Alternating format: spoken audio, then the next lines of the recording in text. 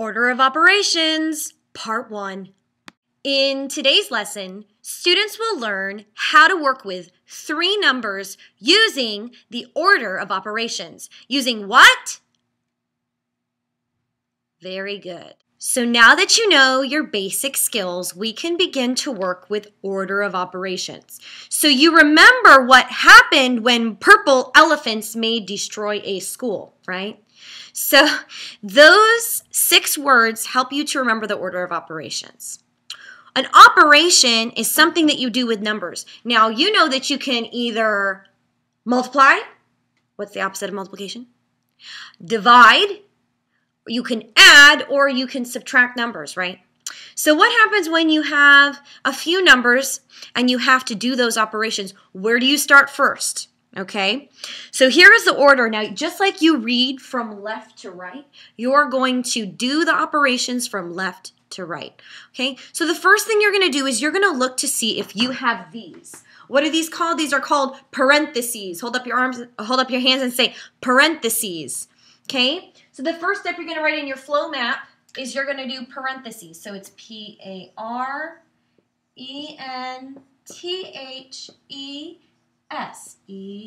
parentheses.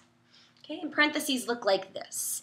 Now, the second step we aren't going to be doing until Monday, but the second step would be if you see exponents. An exponent is the little number on top, so it's like they call this a superscript because it's up.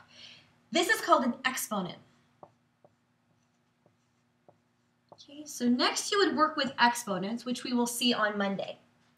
But for today, we're going to focus on parentheses and then all of the operations you're familiar with. So what does M stand for? You know what M stand for, mom, right? So the next step would be, what's this sign? What are you going to do? You're going to multiply. So you would do multiplication if you see multiplication. Okay, so this is purple elephants may destroy. What does D stand for that we learned all last week?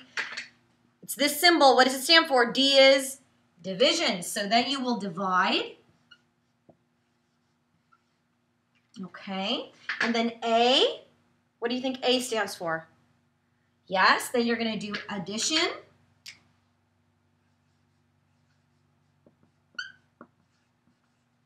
And step 6 is going to be if you see this symbol right here. What is this one? It is subtraction. That's right.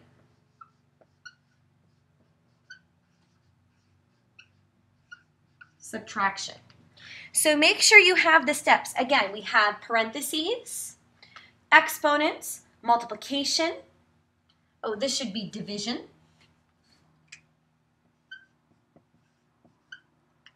Addition and subtraction. So those are the order you're going to go in, and they're going to be from left to right. So go ahead and get that down for me. Okay, so you need to remember that purple elephants may destroy a school. Yes? This is known as PEMDAS. PEMDAS is the order of operations. It's the what? The order of operations. So today we're going to focus on 3 numbers. What do you do when you work with 3 numbers, but you have 2 different operations? You see the first one says, number 1 says 3 times 2 plus 4. Okay, so what would you start with first? Would you start with the multiplication or the addition? What comes first? M, right? And then A is down here. So multiplication, then addition. And remember, it's from left to right. So you're usually going to see this arrow here that says, look, start at the left and then work over to the right. So when you're working with 3 numbers, you have to make a V to show that you're going to work with 2 numbers at a time only. You're going to work with how many numbers at a time? 2. So we're going to start with multiplication. We're going to make a V like this. We're going to say, okay, what is 3 times 2? What is 3 times 2? 3 times 2 is 6. Then you're going to bring down this plus 4. You're going to bring it down right here. Now you can solve 6 plus 4, right? Because you're working with 2 numbers. What is 6 plus 4? What is 6 plus 4? 6 plus 4 is 6, 7, 8, 9, 10. So circle 10 for me. So 3 times 2 plus 4 is 10. Okay, so let's take a look at the next example. It says 8 minus 6, or 8 subtract 6 divided by 3. Okay, so we would think, hey, we usually have to start here on the left. But this operation is subtraction, which is the last step. What do you want to do before you do this subtraction? What do you want to do first? Right? Look at the order of operations. PEMDAS. So, do we have a division sign here? Yes. And you would do division before you would do subtraction, right? Because that's the order. So the first thing you're going to do is work with 6 divided by 3. So how many times, again, 6 divided by 3 looks like this. 6 divided by 3. How many times do you skip count by 3 to get to 6? What is 6 divided by 3? It's 2. Very good. Then you're going to go ahead and bring down the 8 and the subtraction sign.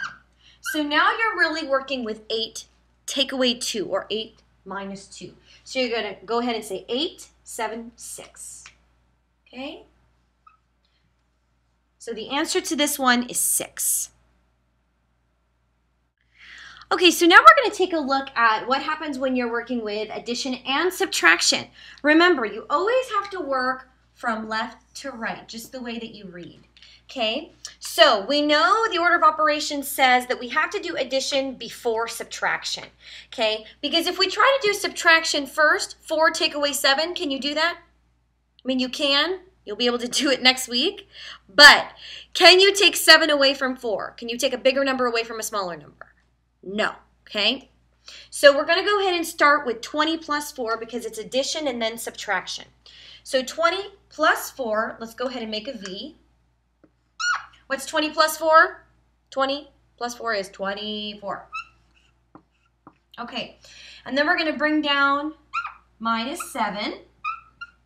So now what we have to do is solve 24 take away 7. Let's just review this really quick. 24 take away 7. Now a lot of people say 7 minus 4 is 3. That is incorrect. You cannot work up. You have to look at 4 at the top and try and take away 7. If there is more on the floor, if 7 is bigger than 4, you have to go next door, grab 110, and that makes 14. So we do 14 take away 7, which is 14, remember? 13, 12, 11, 10, 9, 8, 7.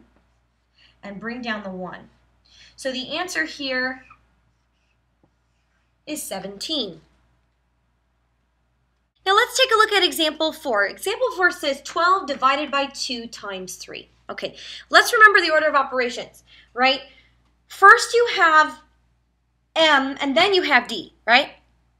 Right, so the order of operations says to do multiplication before division, okay? But this is always from left to right. So my friends, with this one, you want to go ahead and start with division before you do the multiplication because you have to start what's on the left, all right? So what is 12 divided by 2? 12 divided by 2. Remember, this is 12 divided by 2. How many times can you skip count by 2 to get to 12? Or what is 2 times what number is 12? It is 6. And then you're going to go ahead and multiply this 6. Bring this down, multiply it by 3. Okay, so what is 6 times 3? 6 times 3 is, remember? 6, 12, 18. So the answer here is 18. So in problem 5, we see something different that we haven't seen before, okay? Okay, remember what these are called? Hold them up. These are called parentheses. They're called what? Parentheses. Parentheses basically mean work with me first because parentheses is the first operation you work with. So take a look what's in the parentheses first, okay? This is 4 plus 2. So what is 4 plus 2? 4 plus 2, that's pretty simple. 4 plus 2 is 6, isn't it? Mm-hmm. So then you're going to go ahead and bring down the multiplication sign in the 6 because now this is 6 times 6, okay? 6 times 6.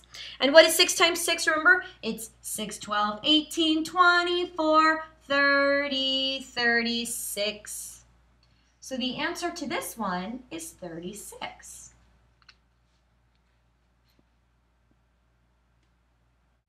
Okay, in the last example, we have the parentheses on the left. Where are the parentheses? They're on the left. And this is, okay, in parentheses, 4 plus 6 divided by 2. So what should you do first? Should you do the division or should you do the parentheses? What should you do first? You should do the parentheses. Do this first. So what is 4 plus 6? 4 plus 6 is, make a V, it's what? It's 10. Okay. Then you're going to go ahead and bring down the division sign. And this now says 10 divided by 2. Okay?